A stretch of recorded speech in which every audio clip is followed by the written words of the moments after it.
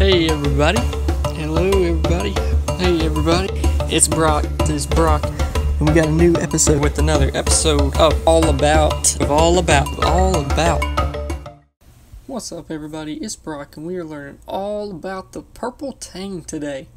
Prices on them, you'll spend a whopping $150 on them. They are very expensive, mainly because they come from so far away. Tank size, need about a 55 gallon if you get him small, but eventually he will need that upgrade to about a 100 gallon. He really just needs that good 4 feet of swimming room to run back and forth because he is a very active swimmer. Care level, moderate. Temper, he can be semi-aggressive. He is a Tang.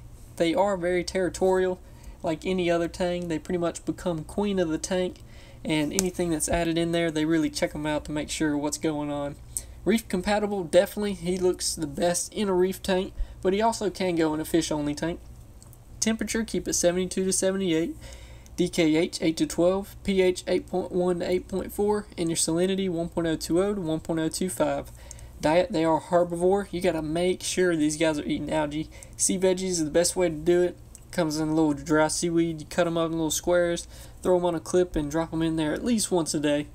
And that'll keep his aggression down. It'll keep him good and healthy, away from any diseases, and it also keeps his colors looking really good. I know a lot of times we get angels in that do not look too good, and we keep them eating algae like 3 times a day, and within a week you can definitely see a difference in their color. So keep them well fed with that veggies. Max size, they can get up to 10 inches. That is really big. Compatibility, just ask. I would recommend being the only one in the tank. I haven't really seen people do well with putting multiple purple Tangs in a tank. They will definitely fight each other. Color is of course that nice purple with the yellow tail that people love. In origin, they come from the Red Sea. So normally Tangs will fight other Tangs with the same body shape. These guys are zebra soma, so you need to watch out putting other zebra somas in there. We actually have paired him up with other yellow Tangs and they didn't mess with each other, but you definitely want to watch out for aggression and make sure they don't start swinging tails at each other. And the back part of their tail, there's a little bitty spot where they can flare out this little bone and they swat their tail at other fish in the tank and they'll actually stab into them. Really got to watch out for that. We've had to take cleaner ass out of tanks because they've gotten stabbed by it from getting annoying and cleaning them too much, and the dude had a hole straight through him. It was not good.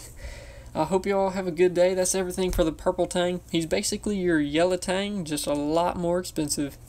Hope you all have a good day. I will see y'all later. Make sure to like and subscribe and check out my other videos. We got plenty of them. We just hit 1,000 subscribers. Thank y'all so much. I love y'all. I can't thank y'all enough from that.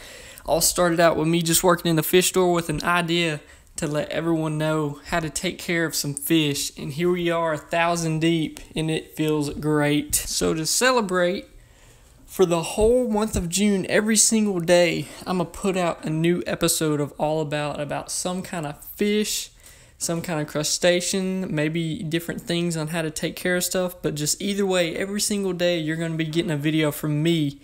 And it's going to be awesome. Maybe even more videos. So here we go. Stay tuned. Here comes celebrating 1,000 subscribers.